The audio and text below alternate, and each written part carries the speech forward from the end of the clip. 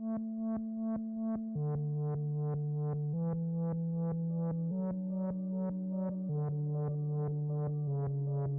up, y'all? This is KingLeno.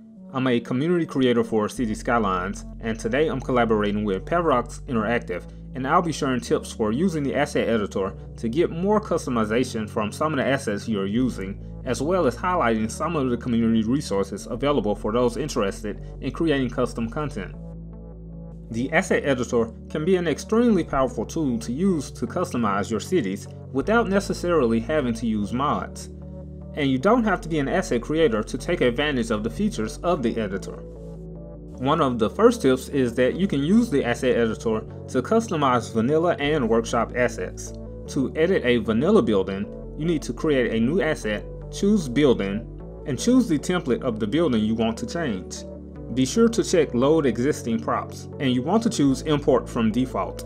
From this screen, you can also change the size or scale of the building by adjusting the number 1.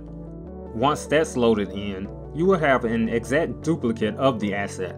You can remove whatever props you don't want, add custom props, change the lot size, and adjust some colors. To save the asset, you want to give it a unique file name and a unique asset name. Your new asset will not replace the existing vanilla building. It's important to know all of your custom assets will be saved locally in this folder, and will always need to be in this folder whenever you want the asset available. Subscribing to a lot of workshop assets and mods will affect the speed and performance of the asset editor, and some mods are created specifically for in-game play. You can disable some of these mods or use the No Workshop Startup tag to disable all custom assets from loading.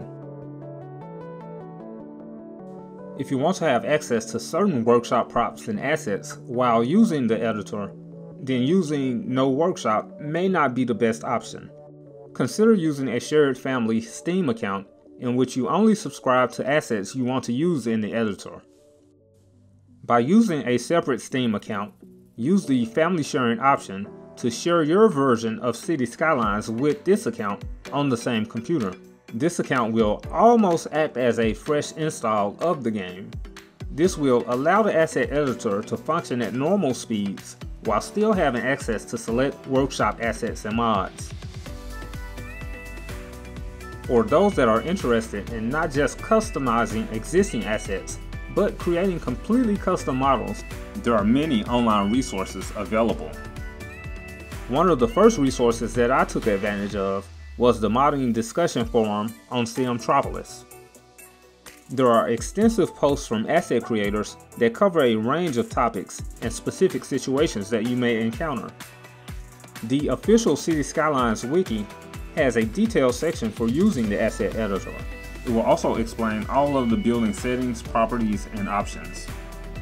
CSL Modding.info is another great site for specific and detailed information about using the asset editor, creating custom models, and modding in general.